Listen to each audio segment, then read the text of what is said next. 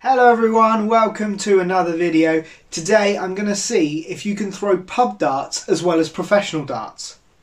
Now if you've ever been to the pub to throw some darts, you don't have darts of your own or you're just messing about with people that don't normally play darts, the pub will always have a set behind the bar. Normally sat in a pint glass or something like that, you'll find a set of brass darts normally.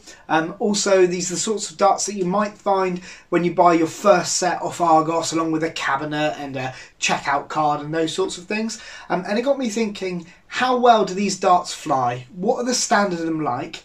And can you really play as well with them as you can with a set of professional darts? What is the difference between having a set of darts that are 40 or 50 quid and up, or a set of darts that are just 7 or 8 quid that come with your board?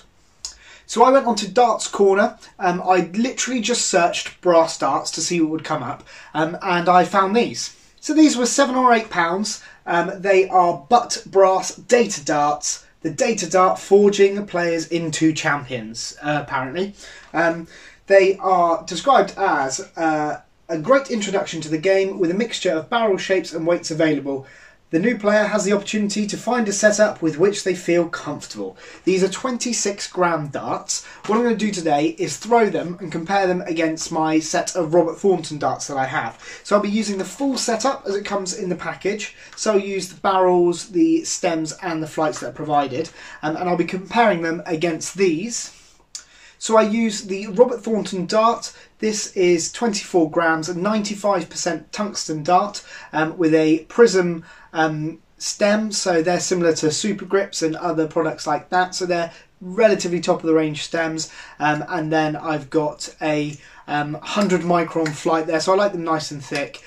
So they are also prism flights. So altogether, the set of darts themselves cost me about £40, and then with the stem and the flights for 3 darts, let's call it 42, 43 quid for that setup. So we've got a price difference of about £35 there.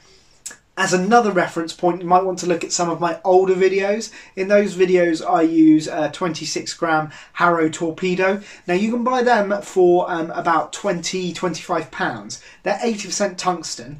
The barrel shape and size is identical pretty much to the Robert Thornton dart, so there's no compromise that's been made on the space you've got in the board. But obviously the brass darts are going to have a thicker barrel, so you can compare all 3 sets that I use. But let's open these brass darts and see what they're like. Here we go then, the butt brass data dart, forging players into champions. So I've never opened this packet before, so this is the first time I'm seeing them at the same time as you. Okay, so there's not a case or anything like that. Just is on a bed of foam by the looks of it. Yep, nothing else in the box. We've got a bed of foam. We have the darts with pretty standard stems in there. Nothing fancy with those. Let's have a closer look at the barrel. You also get a set of data dart flights. I'll get those out in a minute, see how thick they are. And a little point holder to pop your darts in. So they're actually quite useful. I use those for my own darts because I've lost mine.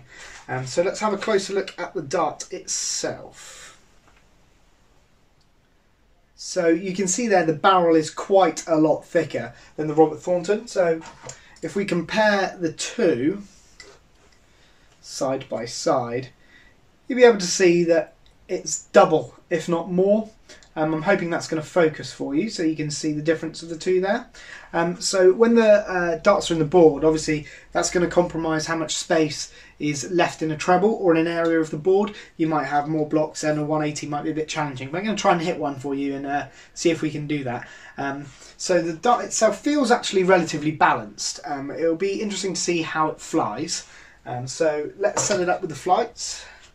So the flights feel a bit cardy, they're not very plastic and they feel quite paper, so we'll have a look.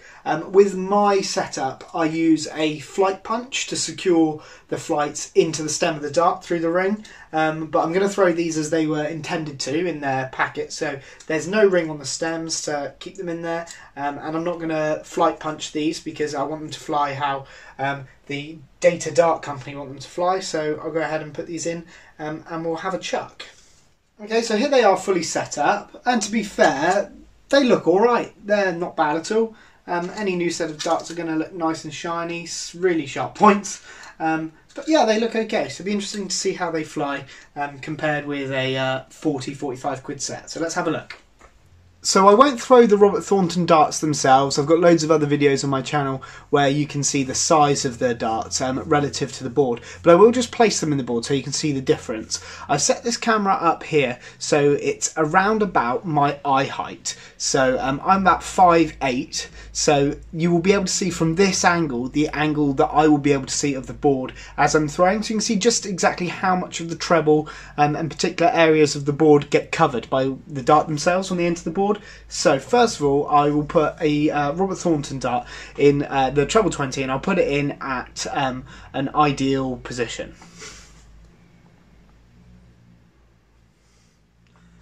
Okay, so you can see there, it looks like there's lots of room all around to fit other darts in. So I'll put the others in as if I've hit a 180.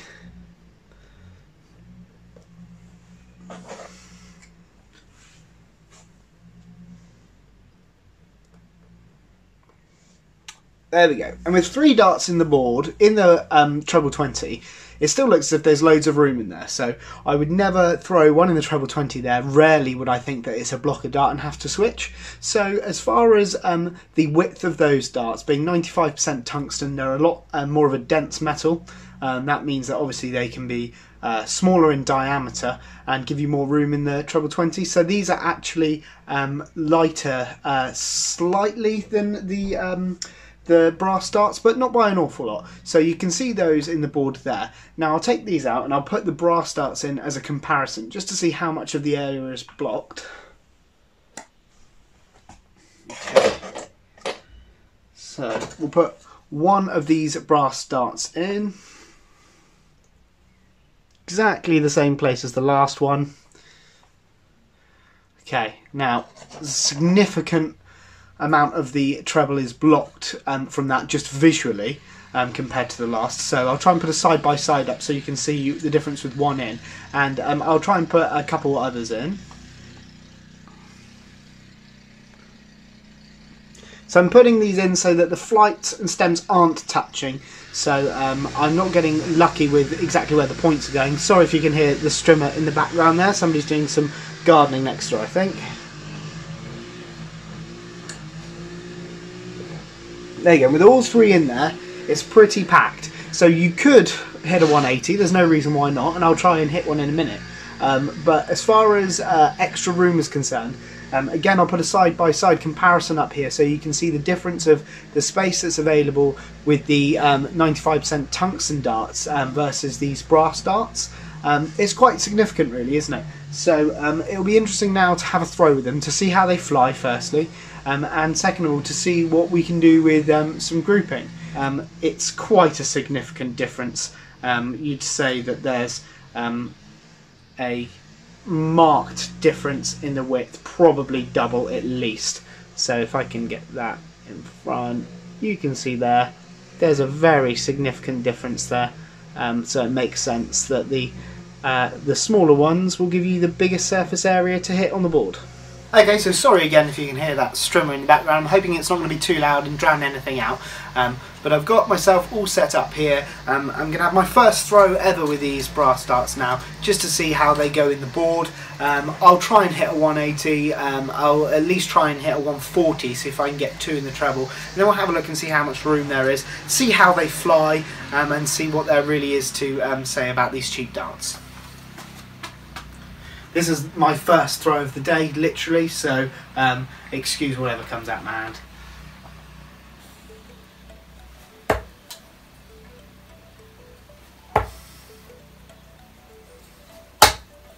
Okay, so my first impressions, they were 3 pretty loose darts, first ones I've thrown all day. It's really noticeable, the change in width of the dart in your hand. It feels like you're throwing some sausages at the board, but they flew alright to be fair. The flights are just loosely in their stems, but they seem pretty secure on their way to the board there. So I'm pretty confident I can hit what I'm aiming for. The only issue is going to be what room I've got, so I'll carry on throwing and hopefully get some scoring in for you.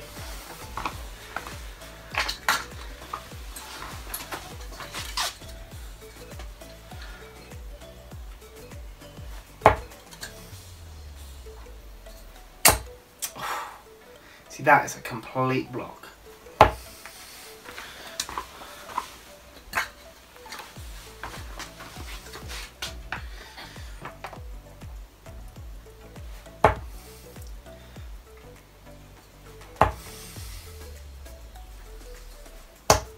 Okay, so that first one went in the treble 20, and there was a bit of room to get a second one in, but I can't see how I'm going to hit a 180.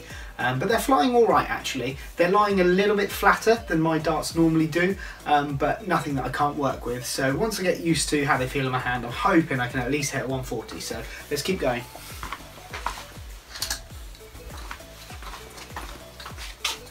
The stems do come loose. Every time I'm getting the darts out the board, I'm having to give them a bit of a twist to tighten in the barrel.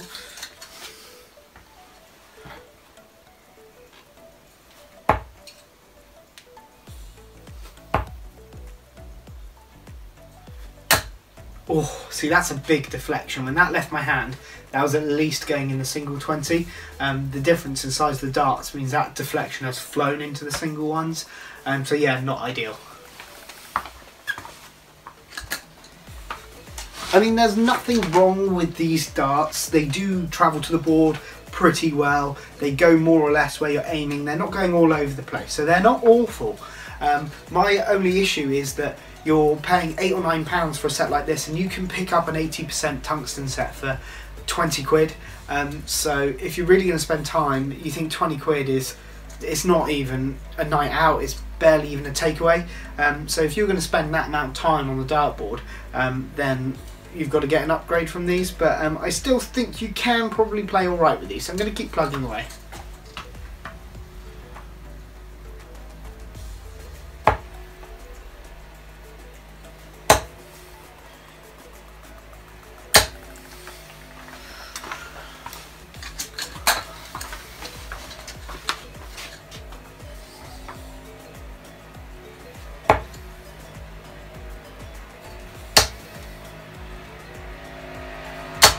Okay, so that second one went right in the corner of the treble 20, left a lot of room, but that's an ideal dart for an overstacker. I threw the perfect overstacker the next dart. Just the size of the barrel there just deflected it into the big 20, so it's going to be really hard to get a couple in this treble.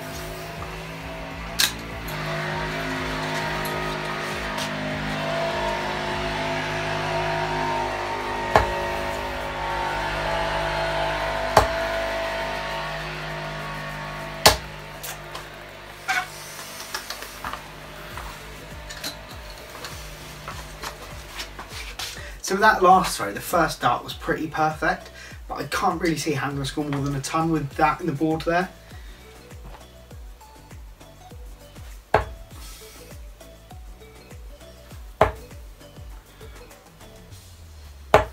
There again, I can find the treble 20 okay, it's just the logistics of getting one in alongside it's tough. Right, I might try and change my throw a little bit, see if I can loop them in to get them to stand up a little bit, and I might have a better shot then.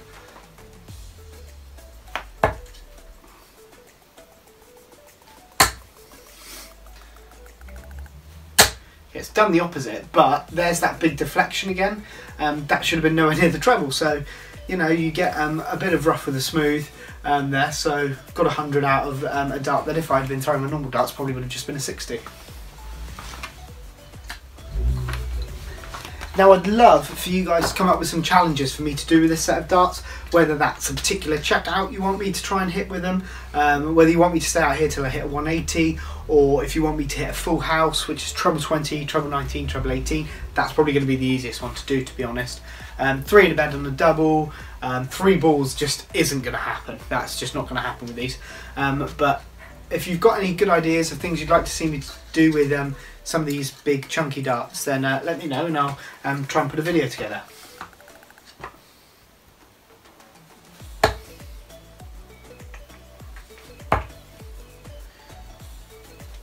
Rubbish.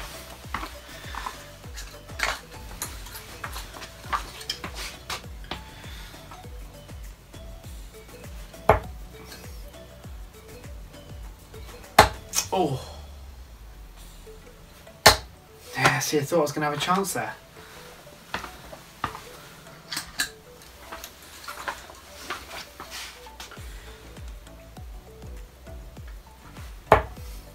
So it's a really strange concept, because when I'm throwing my normal darts, that's a bit of a dodgy one, despite being a 60.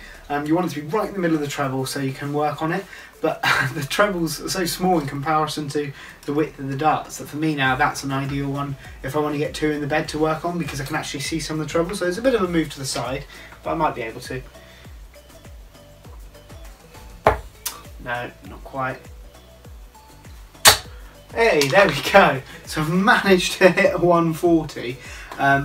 And just as I just said before, when I hit the first treble, so that shot worked out quite nicely. It had to be right in the corner to allow me some room. What I'll do is I'll just take off the camera and see how much room there was remaining. Okay, so we've got a 140 in the board here. Let's take this camera off and just have a look at the angle I threw the last dart from. So there actually is a bit of space there. So you could come across and do that. You can see the size of the deflection that the final dart took. I had to pretty much rattle that in off the other two, but all in all it's doable. So I might stay out here in the future and try and hit a 180. I could be here all day, but like I said before, if you've got any ideas of different options and different challenges you'd like me to do with these bigger darts, let me know. And if you've got a set of darts like these, they probably came with the board. I can't imagine you went online and bought these darts actively trying to find a set that would be good ones to use. So it's a bit of a strange one that they sell these separately, but as far as coming with a new board and setup, I see why manufacturers do it. They're cheap to put in. You need a set of darts when you buy the dartboard, but even if you just have one a board up at home and you're just looking to have a little throw just for fun at home, spend the 20 quid. Literally, there's go on Darts Corner, Red Dragon, A180. There's some really good darts shops out there. Even dart swaps on Facebook websites, that sort of thing. You can find yourself a half decent set for 15-20 quid, because quite frankly, if you're plugging away trying to become a player hitting lots of 180s with these darts, it's not going to happen. And if you want to be, as Data Dart put it, forging players into champions, you got to make the step up and look for a tungsten composed dart, something that you can fit more in the trebles. Okay, that's it from me for this video. If you've got any suggestions of challenges you'd like me to do with the bigger darts, then just let me know. In the meantime, if you haven't already, all the usual stuff, please like, subscribe, follow me on Twitter for more content, and I'll see you next time.